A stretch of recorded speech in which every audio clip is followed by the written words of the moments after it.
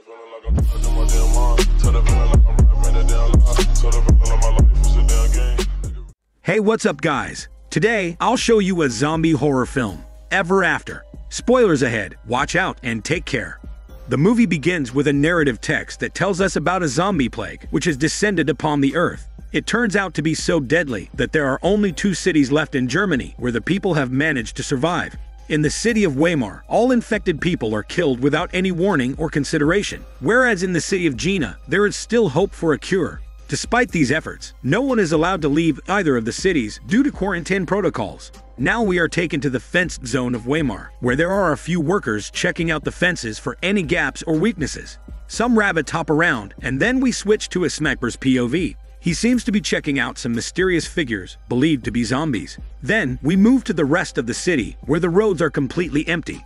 There's a sign by the public fountain advising people not to hoard water for themselves. We finally meet a girl named Vivi who is chanting a poem while taking care of some plants. A woman shows up to ask Vivi about the plants, but she doesn't say anything.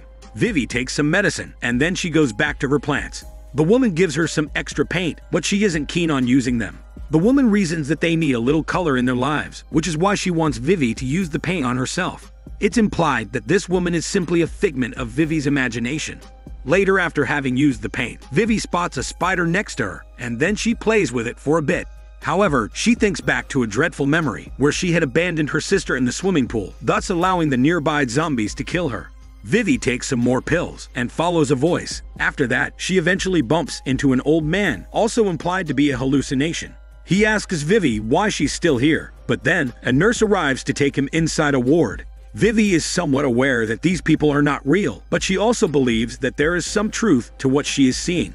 The next day, Vivi decides to finally join a team, which is being sent to check on the fences.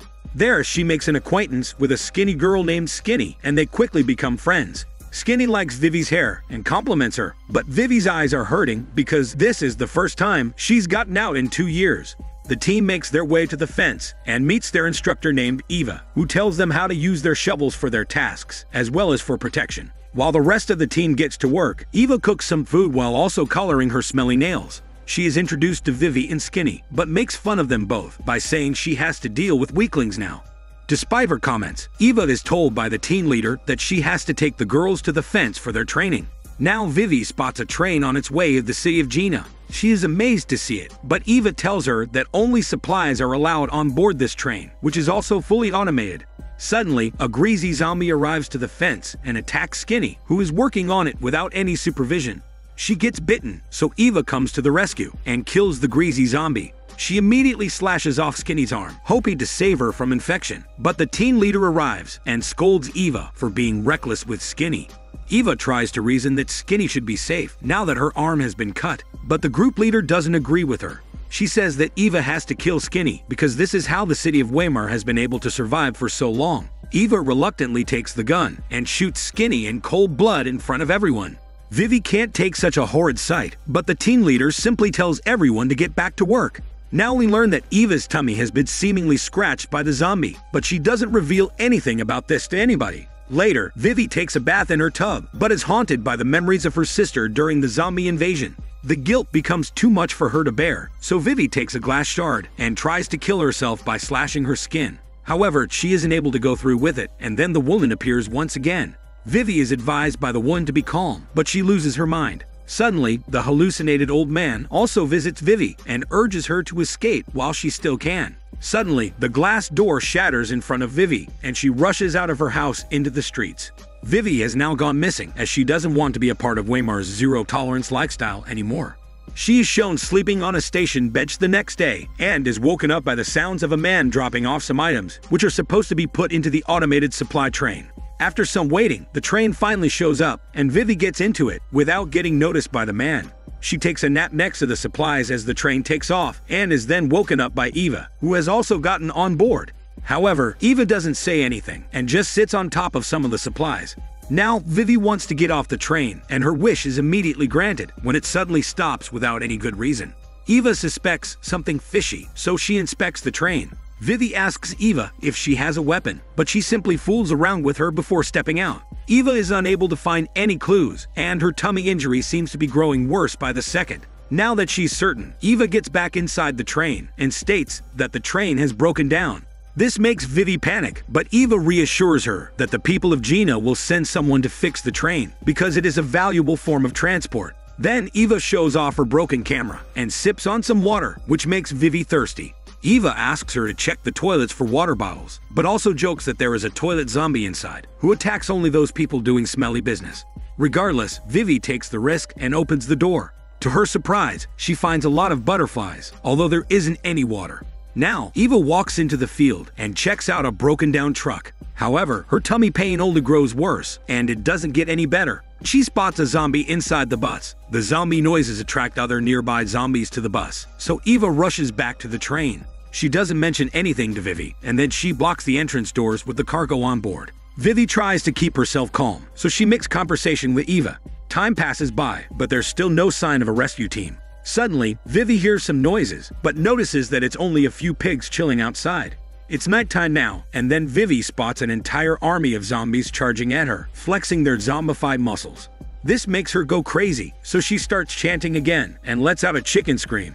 Eva wakes up and looks out the window, but doesn't see anything. However, Vivi's screams have lured other zombies to the train, so Eva rushes out of it. Vivi immediately gives up hope and prepares to meet her end, but Eva drags her outside and takes her along on the journey to the city of Gina. The girls find an abandoned van in the middle of their way and decide to sleep there. The next day, Eva wakes up, but Vivi is still asleep as she was checking out Eva's camera at night. An awkward silence follows, and then Eva decides to leave the van. Suddenly, Vivi wakes up and asks Eva to take her along. Eva isn't interested in the additional responsibility, but then Vivi reveals that she's repaired her broken camera. Eva is surprised to see this and eventually allows Vivi to tag along for the trip. The girls continue their journey to the city of Gina and decide to chat with each other. As they walk, Eva asks Vivi what she used to do for a living before the apocalypse and learns that she used to repair cameras on eBay. This takes Eva back to a memory where she had locked innocent people out of a building to protect herself from a zombie attack.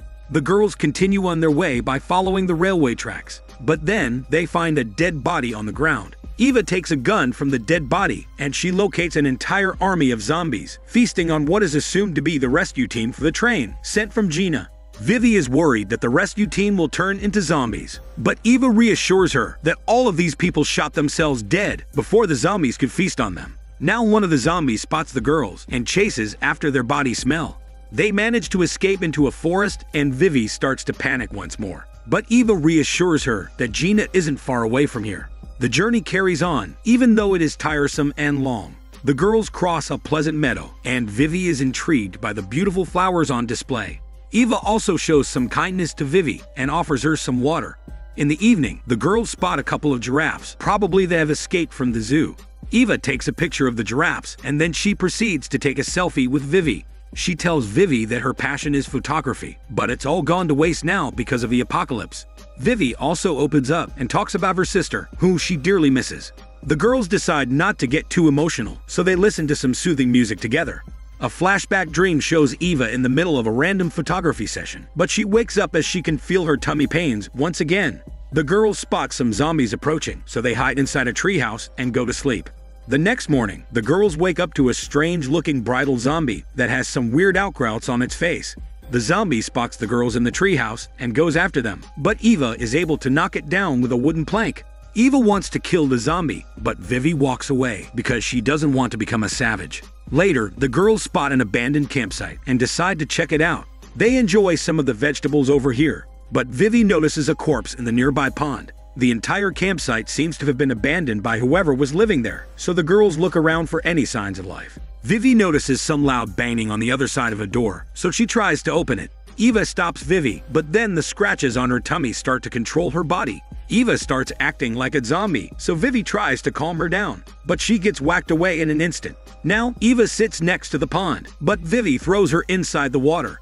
There, Eva gets attacked by underwater zombies, and she tries to protect herself. Vivi is of no help, as she can't even use the stone in her hand, so Eva ends up killing the zombie with the same stone. She attacks and scolds Vivi for being useless, but she gets pushed away, thus revealing her tummy scratch marks. Now, the girls decide to split up, but Vivi gets attacked by the bridal plant zombie. It's not looking good for her, But then she gets rescued by a plant lady who has similar outgrowths on her face. Plant lady seems to like Vivi, so she allows her to sleep in her hammock.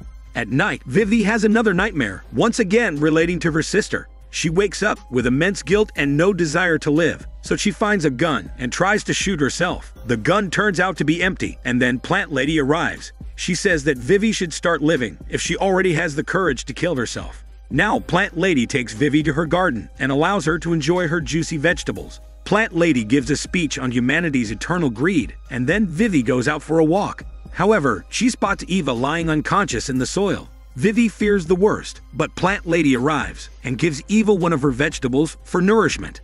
This revives Eva, but she attacks Plant Lady, saying that she's leaving with Vivi. Plant Lady smacks her down, but allows the girls to go. On their way, both Vivi and Eva start to see visions of the people they used to know, including Vivi's sister. Eva tells Vivi not to worry about these visions, but then her zombie desires start to creep in. Now Vivi and Eva cross a bridge, but an army of zombies arrives and chases the girls. Eva decides to sacrifice herself to save Vivi and tells her to make something of her life. Vivi runs away while the zombies brutally munch on Eva's body. Dejected and lonely, Vivi continues her journey with no sense of direction. She finds a weapon for herself and decides to enter an abandoned house in the middle of the woods. Vivi comes across all kinds of stuffed animals, but cannot find any humans. She manages to get some refreshment, after which she finds a book in Braille. Suddenly, she is attacked by a blind zombie, and an intense fight follows.